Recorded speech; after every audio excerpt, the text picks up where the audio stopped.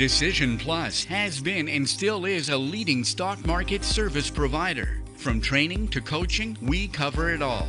Try both our software as well as our coaching site, completely free for 10 days without obligation. No credit card is needed to sign up for the trial. The trial subscription will be automatically canceled for you at the end. DecisionPlus.com, your stock market service center. Real-time coaching has been created. We search and classify critical reports and technical movements. You can visualize or hear the best buying and selling opportunity. Get real-time advice all day long and 3 live coaching shows per day. Let us do the work and save your time for trading. Try MarketGurus.tv free without obligation for 10 days in the menus above. Market Vision Plus is the trading companion of so many investors. Make your fundamental and technical analysis easy with Canada's #1 stock market decision-making software. Research, decide, and follow your positions with Market Vision Plus. See the menus just above this program and try Market Vision Plus for 10 days without any obligation after the show. When it comes to day trading, Trader Plus is the right tool. Track 50 quotes simultaneously. Create dozens of quick lists. Display as many as 30 real-time intraday charts at the same time.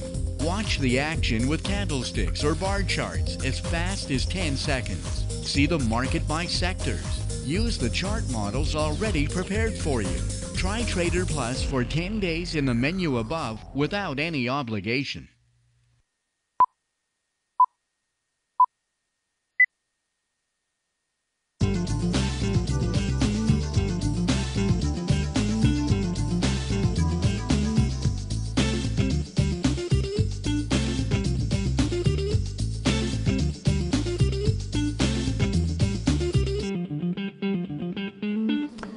Good afternoon, everyone. Welcome to the Swing Trading Show.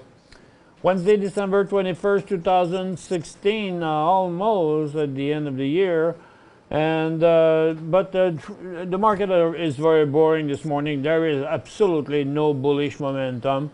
There are on the gas, but the gas stock are not reacting that much to that. And it's USO now that is getting weak.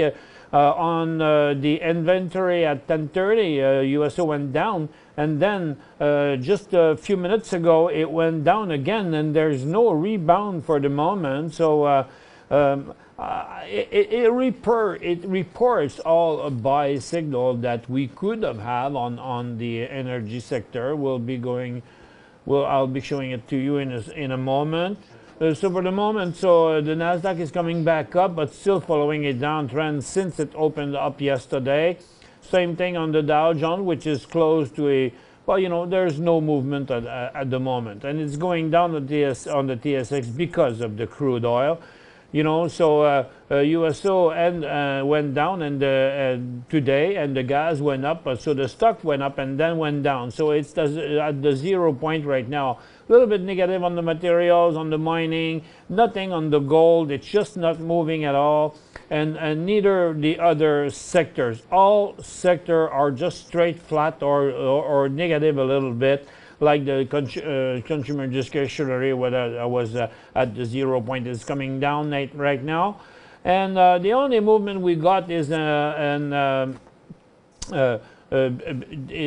on the industrial sector, where you have a few movement there with first of all Canadian National Railways going back up towards its resistance. CP does nothing, but it's Lavalin that had a contract in Alberta for maintenance for 5 years with a company. So there's an important resistance that had been broken today. There's an increase in the volume as well.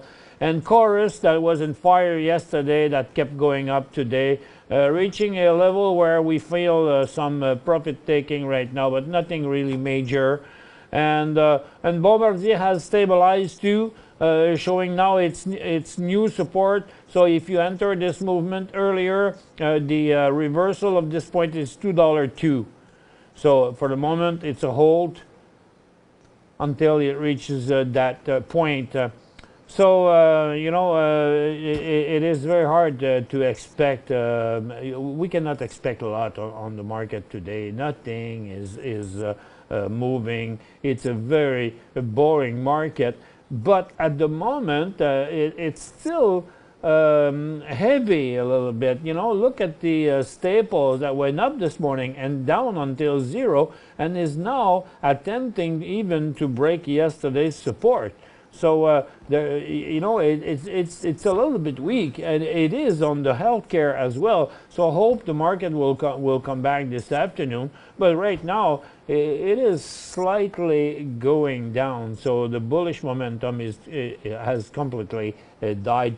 I only have one question here to open in the question bar. So do not hesitate if you have any questions. For the moment, I want to show you another stock here.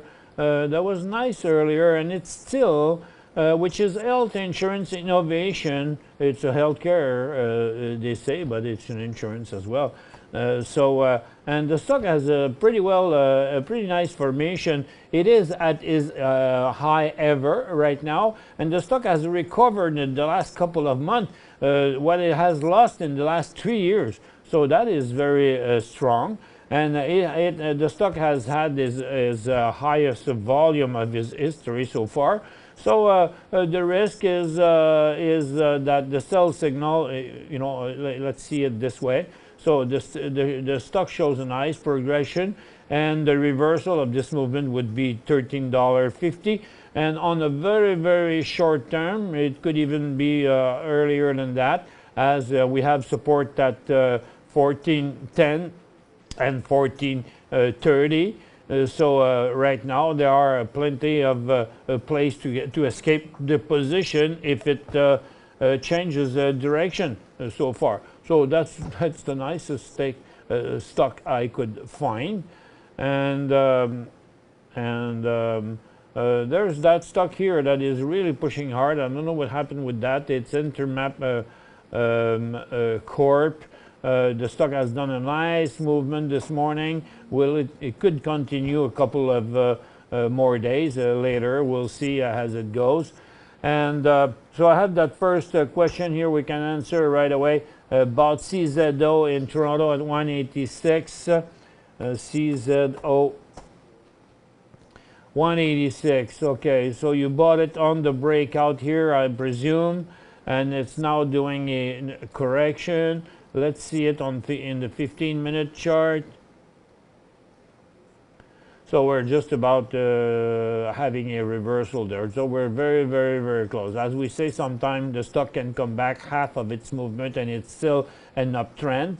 And but you cannot trace the uptrend this way, because anywhere it's going to break. So it'll probably more logic to have something like that. But you bought at 186, but past 175, it's going to come back to 160. So it's up to you if you want to stay there, but next sell signal would be 175 or 73 or something like that. I think we're going to the break now. Okay, let's go. Find answers to your questions by emailing your host at btm@decisionplus.com. 5 good reasons to manage your investments with National Bank Direct Brokerage. Commission fees fixed at $9.95 anytime for all clients and starting at only $6.95 for active investors. No administrative fees if you hold at least $20,000 in your accounts. Registered accounts available in U.S. currency. Powerful tools to help you manage your portfolio. Award-winning customer service and satisfaction levels amongst the highest in the industry. To learn more, visit nbdb.ca or call us now. Real-time coaching has been created. We search and classify critical reports and technical movements. You can visualize or hear the best buying and selling opportunities.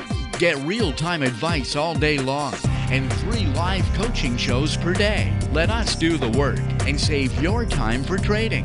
Try marketgurus.tv free without obligation for 10 days in the menus above.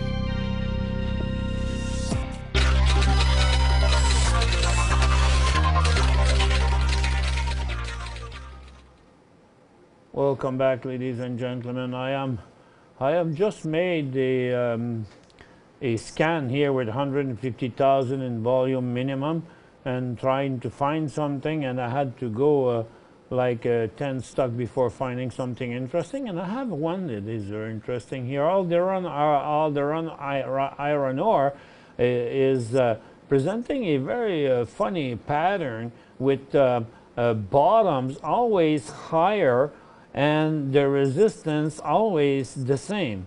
So that tells me that the buyers always bring the stock back to the 40 cents, but never wants to sell at the same price. So they stop selling always at a higher price. So it's usually the type of pattern that is promising. So I think what we have to do is to keep that stock in sight, you know, until it's stabilized at 40, and then it would begin a new bullish cycle at 42, 43. I got another question that came in here. USO is a low price now, about 11.50. Yes. But that's not what I say. Well, low price if you compare it to the price before, and like the crude oil too, which is around $50, and it's been 140. But for since a moment, USO is higher, and it's still at its resistance, which is a very important resistance. So it's low when you compare it to the long term. It is high if you compare it to the short term, but the next breakout would be above $12 there. So let's do that scan again for the next few minutes. We have no more questions. So I will. HND is going down because yes, the gas is going up. So I like that Alderon. And you have another Nevada Copper here that is reviving too. He's been very, very calm in the volume for a long period, and now he's like more active. So that's another one to check whenever he comes back here to 82 and then breaks to 90. Erdene Gold, something goes on with this stock because the gold is moving. So it's a story of them, and the stock is on the move right now. I haven't seen that one. Let's check if we can find something else. Prometic is in danger right now, but it could still be a nice bottom. But past this point, there's another sell signal at 145, but it might be just a weakness, and the stock could do better in the next few days.